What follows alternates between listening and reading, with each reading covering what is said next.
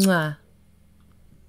Hey guys, it's Thornchan. I know it's been a while, but I'm excited to be back today because today I'm talking about a new TTRPG that's coming out on Kickstarter February 21st, which should be in a couple days by the time this video releases.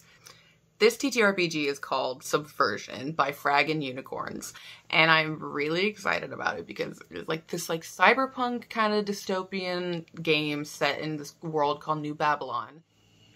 I'm going to be honest, this is not a sponsored video, so I'm going to be giving my honest opinions on this game, and they're all still generally pretty good. Like, I'm not into cyberpunk, and that's just because I don't like the dystopian, sad, depressing, capitalist, being oppressed worlds. I live in one of those, and, I like TTRPGs and other games to, for escapism.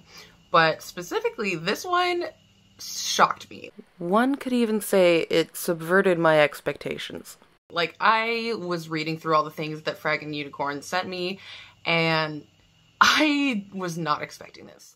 Got to be one of the most well put together, well designed, organized, and intricate game handbooks I've ever seen. I know this is just a preview of the PDF, but I love organization, I love lore, I love everything about this book. Look at this. All the art and visual direction is absolutely stunning in this game. I love the character sheet and the whole general aesthetic of the files and the pages.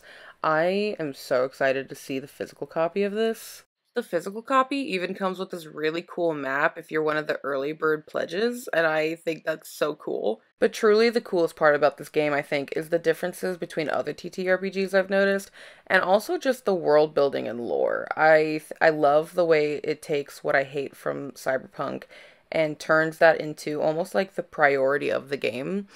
Being a hero, choosing how you want to live in this dystopian society, the way your values and connections work as a character, is really interesting. And I'll be completely honest, I first watched the previews and was a little worried about bioessentialism, but I was really happy to find out that, race and all these things weren't the deciding and connecting factor in these strong bonds and values. You could be any race and come from any region and choose any value.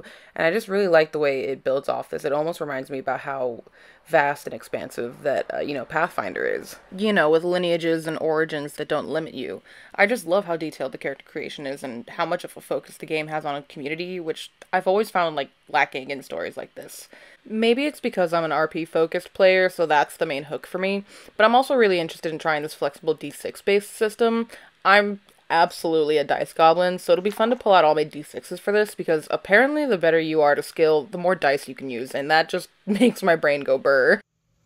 But yeah, I probably plan on making another one of these videos in the future where I actually get a group together to play, because I'm really excited about this story. I don't play a lot of TTRPGs. I have one main campaign group where we play Pathfinder 1E together, and I've done D&D streams, as a guest, but I'm really trying to get, dip my toes in the water, get into more indie, TTRPGs. There's a few I have my eyes on, and this has definitely become top of my list because, wow, I really want to thank Fragging Unicorn Games for giving me the opportunity to talk about this and letting me get a preview to this freaking game, because this looks so good. Yeah, February 21st, that should be 2 days from the time this is uploaded. It looks really good. I cannot wait to get a physical copy, the map. Sorry, I am just thankful, and I want to thank you guys for the opportunity, and I want to thank you guys for watching, and I really hope you guys pledge too. You can find Fragging Unicorns in all the links down below.